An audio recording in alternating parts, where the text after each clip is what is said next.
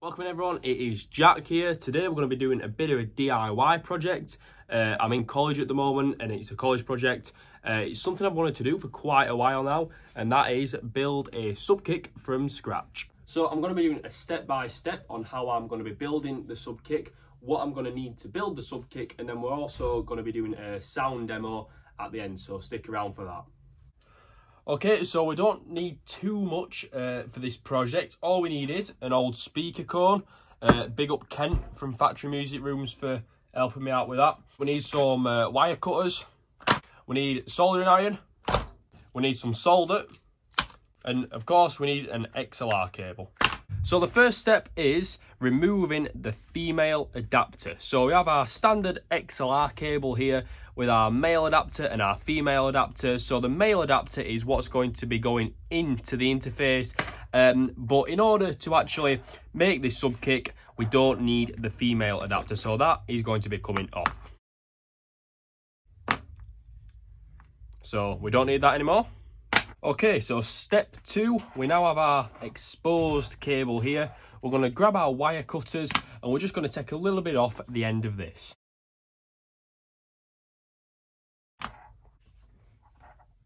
Okay, so what we're left with now is this kind of exposed cable at the end here. We've got our red cable and our white cable. So usually red is positive and white is negative. So we're going to go ahead and strip these two here, and then we can start wiring it up to the speaker. So there we have it. If it can focus. We've exposed both those copper wire inside here. So now let's get on to putting these into the speaker. Okay, so we have our speaker cone here. So if we have a look, we've got our positive and we've got our negative there. So usually what would happen is that the positive cable would go to the positive terminal and the negative cable will go to the negative terminal. That would be in a usual speaker's case, but what we're doing here, we are reversing the polarity of it. So what we are going to do is essentially do that in opposite. So we're going to be putting positive to negative and negative to positive, and that's how we will achieve our subkick microphone. Okay folks, so here we are, we're at the next step now. So we've got our soldering iron here, we're going to be turning that on. We've got Tim Spade helping us out here. Hello. Yep. We're getting ready to do it. So just keep working your way up, it'll start, just work its way that way. If you get stuck on, just keep it back up and it'll just melt again. There you go. Just keep trying to come up. Well, this is where the magic happens, yeah. So we can actually test this now. All right.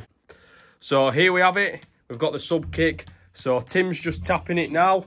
And as we can see, we have signal. So that means that we must have done it right. So now, let's put it to the test and do some recording with it. Microphone check-in. This is Jack's sub-bass speaker. And we've now got a microphone instead of a speaker. We've got it. Woo! It's too much money to be... Okay, so now we're just setting it up. We're going to be putting it on a regular snare stand. Nothing special, just something so that we can record with it so it's nice and set up.